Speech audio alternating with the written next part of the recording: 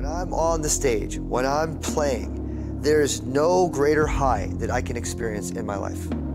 It is the absolute pinnacle. Drugs cannot reach the high that I'm getting. I am completely sober. I don't drink before shows. I don't do any drugs. I let the moment and the real raw connection I'm having bring me to that level. Strangers, people I don't know that I'm connecting with in a very intimate way, in a very raw way.